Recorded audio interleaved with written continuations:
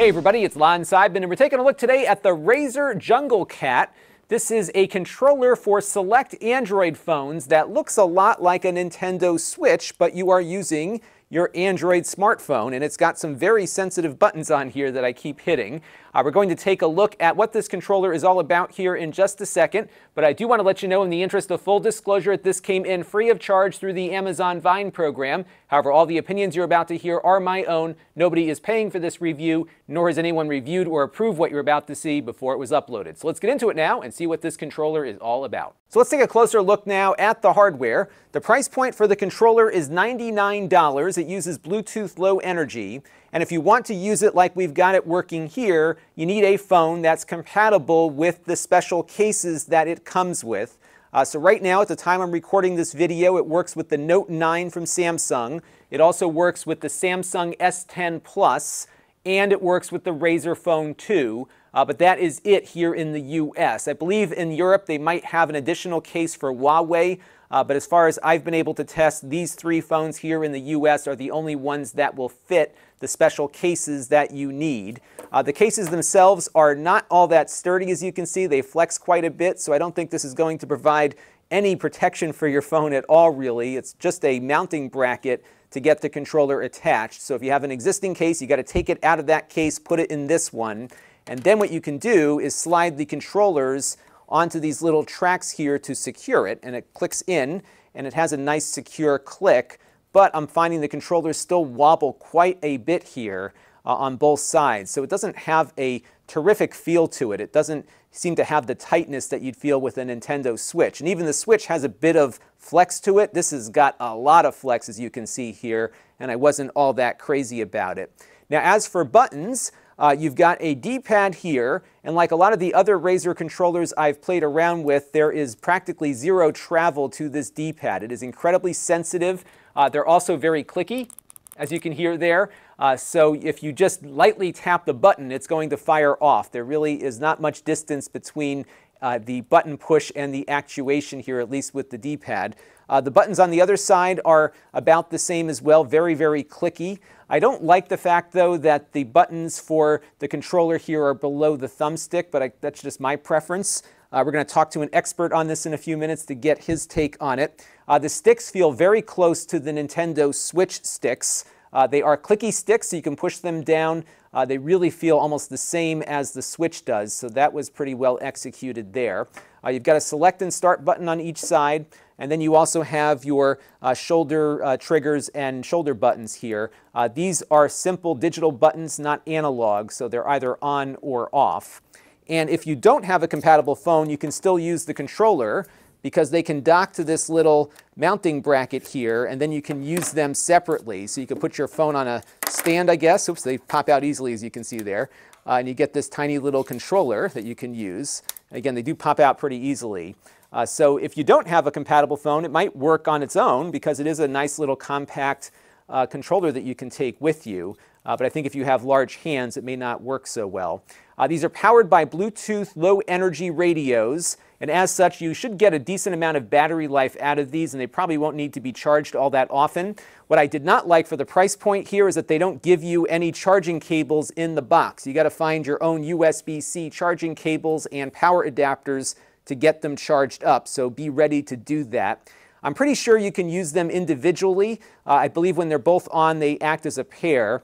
And it works with PCs, they say, as well. So there's a little bit more than just the basic Android functionality here, but I think realistically, given the uniqueness of the design, you're probably going to want to get this paired up with a phone that's compatible with it. Now, these are two independent devices, but when both are on, they sync with each other directly and then have a single connection to your phone. So if you turn on one and not the other, you can use it on its own, but once the other one comes on, it becomes a single controller. So I don't think this is going to work the same way your Switch Joy-Cons work, in that you can have a two-player instant game going on with two independent controllers. I don't believe that's how this one works, at least insofar as our testing is concerned, and also through reading the manual. The latency on this is not bad. We did our usual test where we take our iPhone at 240 frames per second and record a button push and the screen at the same time to see how long it takes for something to activate on screen. And there we saw a lag of about 76 to 84 milliseconds, which actually for an Android device is not bad. Again, this was on the Note 9 phone, so depending on the device you're using, your mileage may vary, but I was pleased to see that it was below 100 milliseconds, which has not been the experience I've had in the past with many other Android devices. So altogether, I think the latency on this one is pretty much acceptable for most of the mobile games that you're going to play on it. Now, they do have an app that you can use to configure it. Let's boot that up and see how you can customize the controller for your particular needs. So this is the Gamepad app that Razer puts together, and what it will do is break your apps down into things that are compatible and things that are untested. There's a bunch of compatible games that do work with it and support the sensitivity controls and the button remapping that you can do, and the untested games they're saying may or may not work depending on how they have been coded. You can add any app on your phone to this just by clicking the Add button there to jump into it. And it was not immediately apparent to me how you can go in and actually configure things, because if I just tap on Fortnite right now, it's going to load up Fortnite. But if you push and hold down, what it will do is bring up the menu options here. And the only customization you really have is just stick sensitivity without really getting any ideas to what impact this slider has.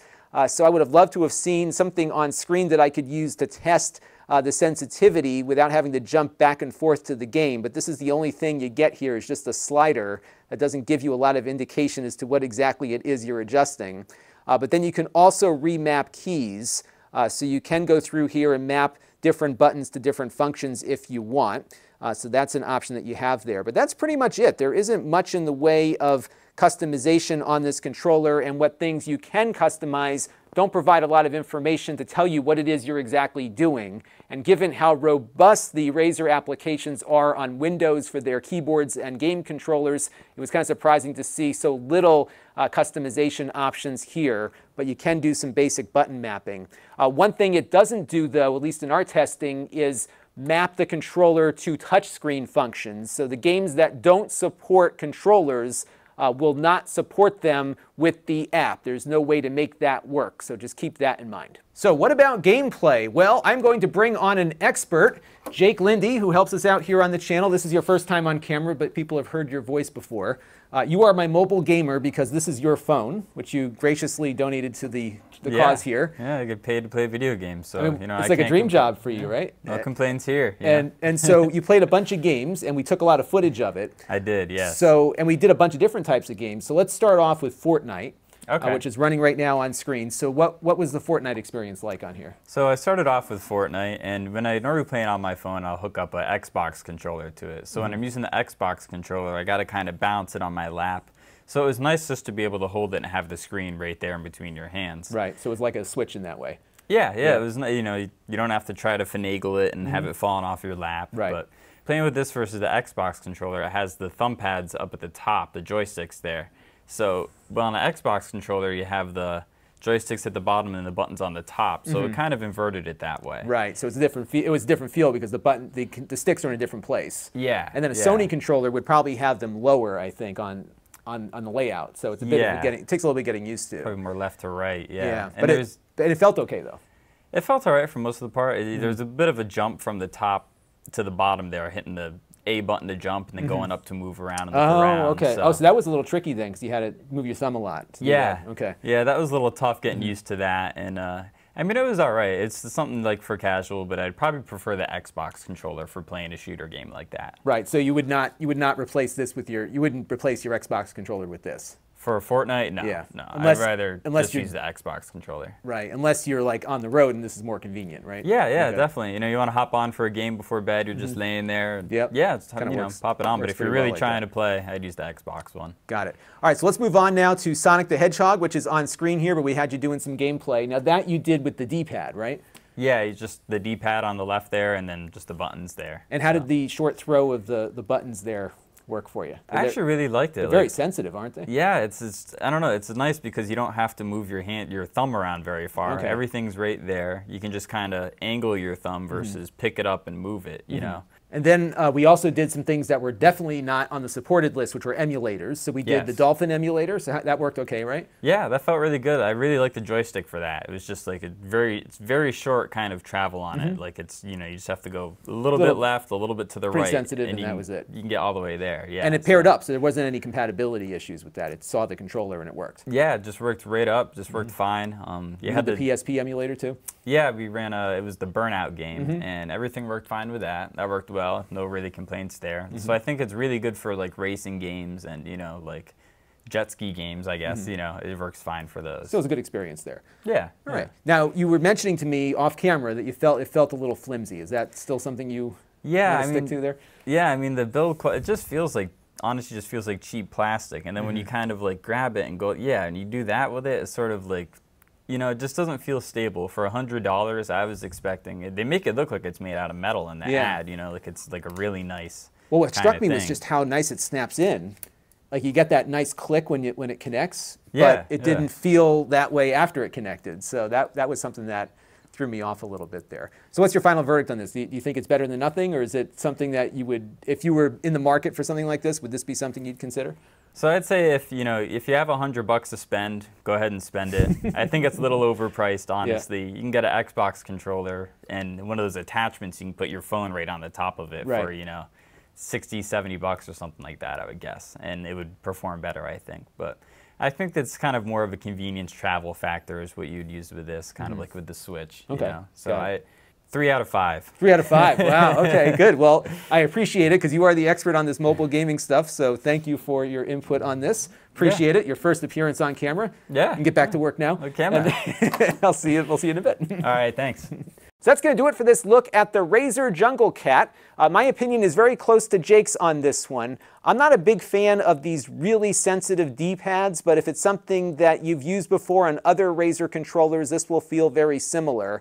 But I was disappointed that there is not more Android phone compatibility, and I was also disappointed that the phones that are compatible with it don't really have a nice, tight, and secure fit. These controllers really do move around quite a bit, which reduces the premium feel that you would expect from something that costs this much.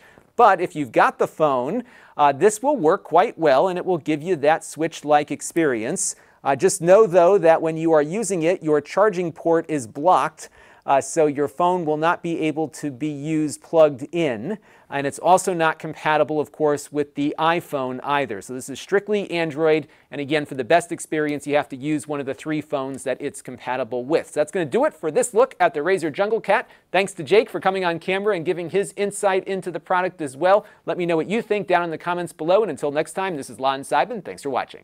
This channel is brought to you by the Lon.TV supporters, including gold-level supporters, the 4 Guys with Quarters podcast, Chris Allegretta, Tom Albrecht, Brian Parker, and Kalyan Kumar.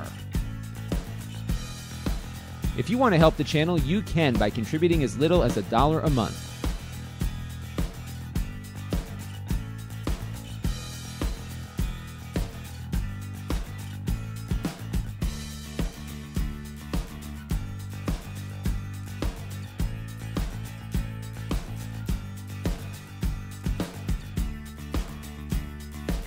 Head over to Lon.TV/support to learn more.